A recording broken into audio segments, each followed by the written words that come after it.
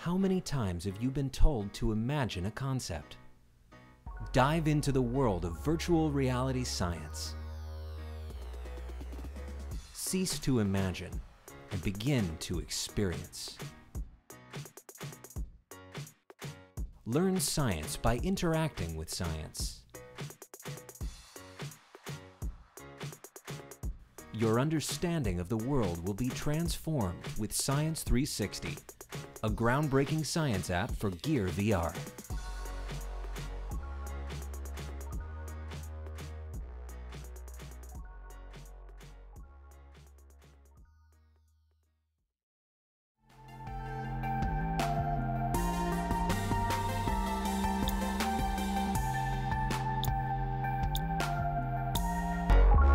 Hello there, and welcome to Science360.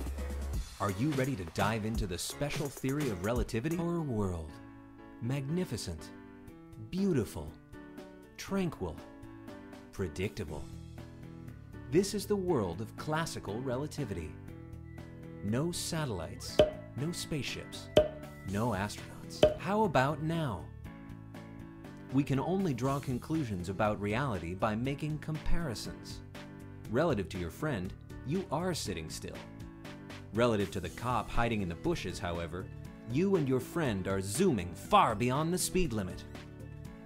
The accuracy of measurements directly depends on the relationship of objects to one another. Science informs us that you're moving, but that you're also standing still, surveying a training exercise between two army tanks. What a wild reversal of fortune! You confirm that the firing speed of the cannonball on the left is 50 miles per hour. When you measure the firing speed of the cannonball on your right, however, you find it to be 80 miles per hour. The speed at which this right tank moves was added to the firing speed of its. No matter how fast each vehicle drives forward, the speed of light will remain the same, always, invariably, immutably, unassailably, unalterably. And karate chopped this confusion, kicked the door down, and stated, all objects in constant motion obey the same physical laws. That simple assertion spawned a new revelation in physics. Now, look at the objects around you.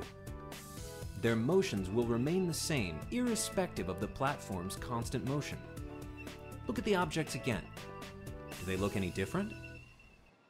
That the speed of light is constant, regardless of how you measure it or from where you measure it. The ramifications were startling. Whoa! Now that you're along for the ride, might as well watch your seedling grow.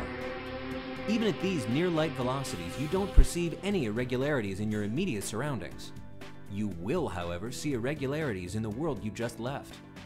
It would have taken you 20 years to watch that tree grow. On near light speed stands an ant, triumphantly escaping with one of your sugar cubes. Not to worry though, we've created the micro-technology that allows us to plant a camera on that bullet. From our perspective, we see that time has indeed slowed down. And talk about a real experiment.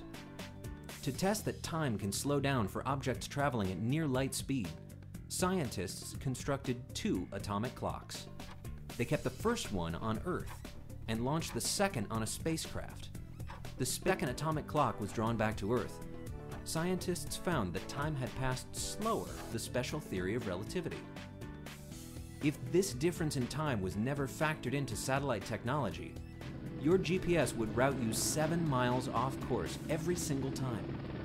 That might be a problem when you're sending your GPS location to that military chopper.